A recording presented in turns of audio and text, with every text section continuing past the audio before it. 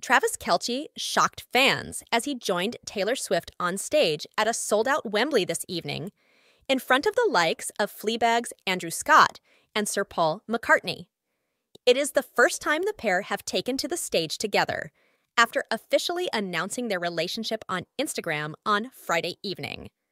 Tonight, the American footballer joined Taylor on stage for a costume change before the song I Can Do It with a Broken Heart, sending fans into a frenzy once again.